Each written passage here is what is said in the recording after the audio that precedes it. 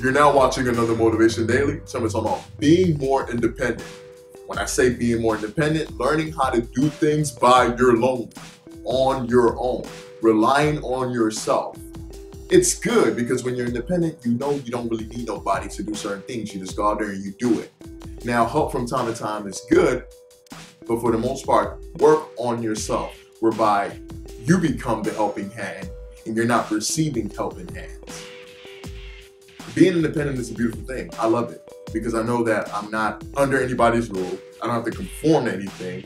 I'm in my own zone. I'm in my own presence, and I enjoy that, and I love that.